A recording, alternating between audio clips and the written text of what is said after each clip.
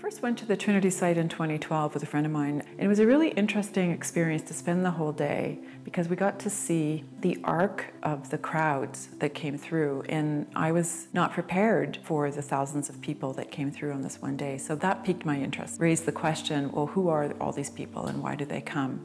Which then became the essential questions in my application for funding.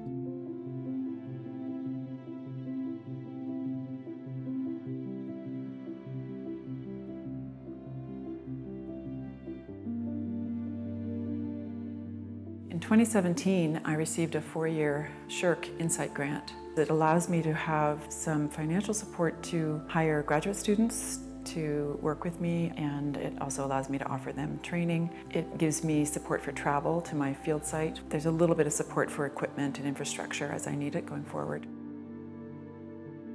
So Mary has done a lot of research about the atomic bomb and the sort of era that brought us into. What's really powerful about her artistic research into this historical phenomenon is that she's also included her own personal experiences within it. So it becomes a very intimate way of looking at collective event. Mary first introduced me to the notion that art making is a form of research and it's a way of understanding the world. So it really gave legitimacy to the work that I was doing. She really cares deeply about her students, and teaching is as much a part of her art practice as her visual art practice is.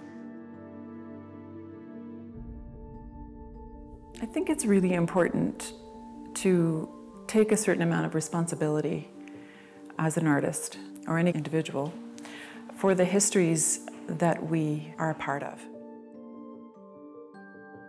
The more I learned about the history of the bomb, the more I realized it wasn't just an American story, but it's a global story. It's mine too. And I was born 20 years after the bomb.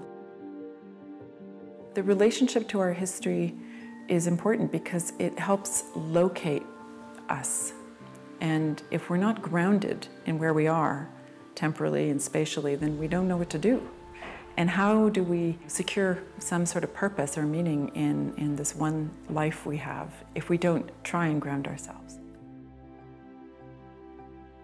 I think these areas of study, like the one that Mary's doing, sometimes have a monolithic body of research. And I think having the perspective of an artist who thinks of things like phenomenology, like how we experience things with our bodies and senses, as well as integrating it within a history of aesthetics and visual culture, is extremely important. And I think that the way that we visualize some of these research topics and the way that the public perceives them has a huge impact on the way that the research going forward is influenced. I try to engage in a dialogue in a public space. I try to make a contribution to the kinds of conversations that interest me. The longer I do this and the deeper I go, the more interesting it becomes. I like talking to the people about why this matters because they start to collectively tell this very complex web of stories about what it means to live in the nuclear age.